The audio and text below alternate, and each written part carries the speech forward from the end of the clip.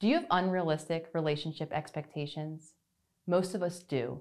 This video is going to explore very common ones many of us hold.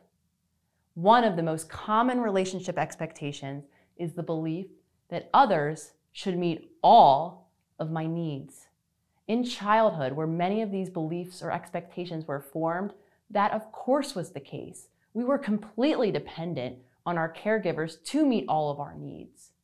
As we grow and as we mature, it becomes our responsibility to identify and to meet our needs. Quite honestly, no one else can meet all of our needs at any given time. It is really on us. When we hold our partners up to that expectation to meet all of our needs all of the time, we really create a lot of conflict and suffering in our relationships. Another common relationship expectation is this, what I call mind reading, or this idea that others even can know what's in our head, know what our needs are, anticipate, and then meet them without us even speaking any words to them at all.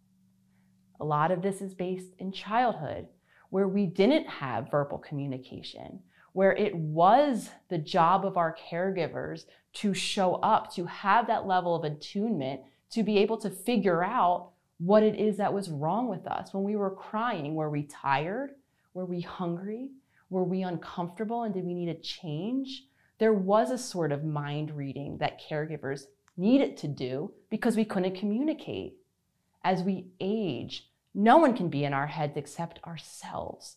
To hold others up to the idea or the expectation that they can be, again, creates conflict and suffering in many of our relationships.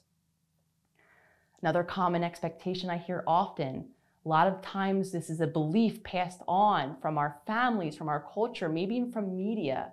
It's this idea that others, or relationships in general, their job is to complete us, as if I'm not whole on my own. We are all whole and complete on our own. Relationships add things to our life. They're an enhancement.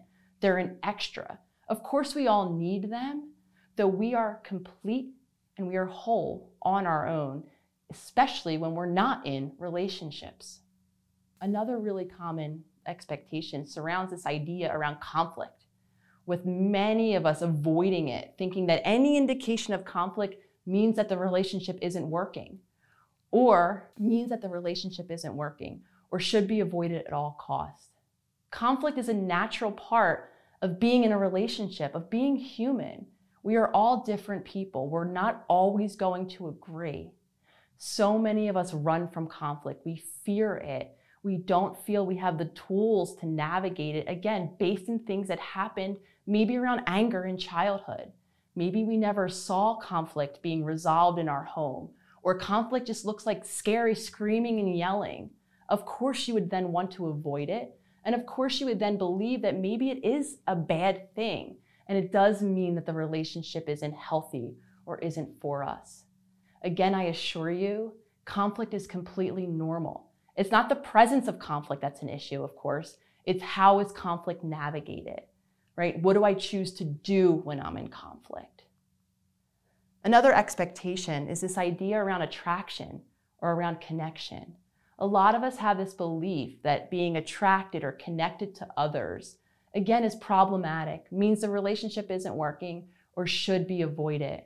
We're all different humans. We might find other people attractive.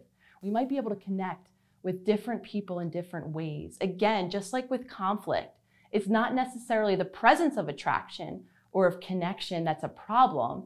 It's, of course, how is it handled?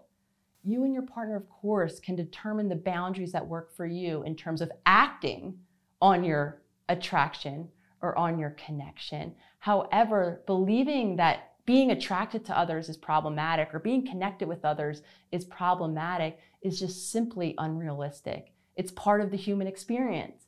It's part of connecting and being in relationship with people that are different. Connections are just as unique as the people involved.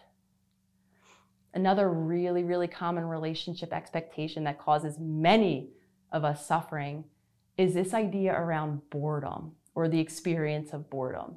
A lot of us, when we don't feel really passionate or we don't have that roller coaster highs and lows that maybe come with the beginning of a relationship, like the honeymoon period, A lot of us take that absence of that, or maybe the boredom, just the monotony of daily life with a person, to mean that, again, the relationship isn't working or that it shouldn't be avoided. Relationships actually at their core are stable. They provide us stability. They provide us security. They're not unpredictable. So many of us are used to those unpredictable highs and lows again because of our earliest relationships. What we call those is trauma bonds. We seek those. We might leave a partner when we begin to feel bored, looking for that next person who we can ride that same roller coaster with. It's unrealistic to feel like you can maintain those highs or those lows all of the time. What we're really looking for in our relationships is stability, not that roller coaster. So how do we begin to do the work? The work begins first when we just witness. Which of these expectations might you be holding? Might you be bringing into your relationship? Might you be putting on your partner? And might you be causing yourself conflict or suffering in your relationship? I'd love to hear from you. What is your most common unrealistic expectation that you find present in most of your relationships? Leave it in the comments below.